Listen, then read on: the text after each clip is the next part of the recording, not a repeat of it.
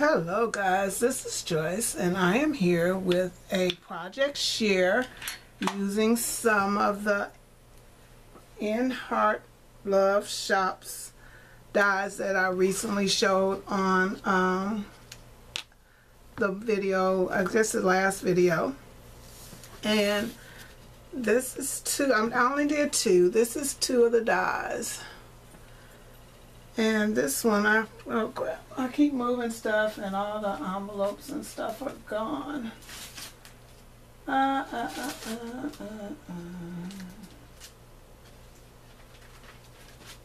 Anyway, there's going to be a link in the box below for the dies that I used, and a 15% coupon that you can use to buy any of these that I've got. And this is the first one. And then I used this set of balloons, which I really like this. I like this one too, but these balloons, I didn't have many balloons for birthday cards and stuff, so this one is great. So the first card, what I used to do the card with, I pulled out this Celebrate paper pad, and it's just a pad I bought it Tuesday morning. And then I used that, and then I used the balloon die, and I had a stamp set somewhere. Oh yeah, I used this stamp set, and I used that top stamp there, and I used Delicata ink that stamps white. So this is the first card that I made, and I liked that the paper was mix and match. You know, it had just a few colors, the greens and the oranges and the purples.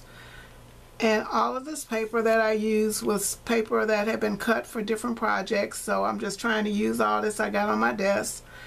And that's what that die looks like. I just think it's so cute. So I glued the first one down flat, and then I popped the second one up so that it would look like you just had a whole thing of balloons. And it cut really well. I really like that, and I can see me using this one a lot. And so that is the front, and then on the inside I took another sheet of that same paper and just cut a sheet down and matted my inside for my message. So that is the first one, and these two are what I let go together.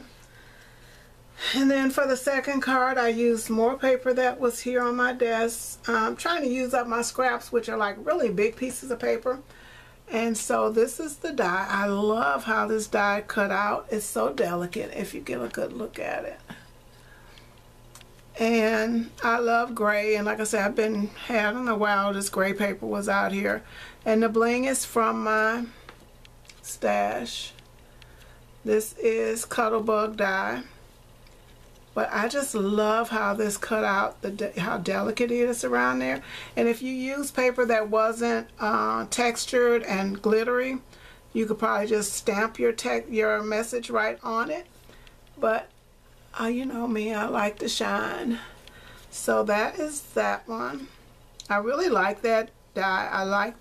Like I said, I'm really loving the design of this and the size of it. So this card is 5 by 7. And as you can see, it's pretty much the perfect size for a 5 by 7 card. And then on the inside, I just matted in a darker gray than the card base. So that one is that. And then this is, that's the die. So, and I think my Big Shot is breaking because I got one side of it that is just not cutting. So guys, these are the dies that I use for my projects. And in the box below, I will have links to those items on the website. I will also have a coupon code in the bottom. So I'm going to put all this stuff up, and I'm going to go to the next set of projects. But those are my projects for today. And sorry, my desk is a hot mess.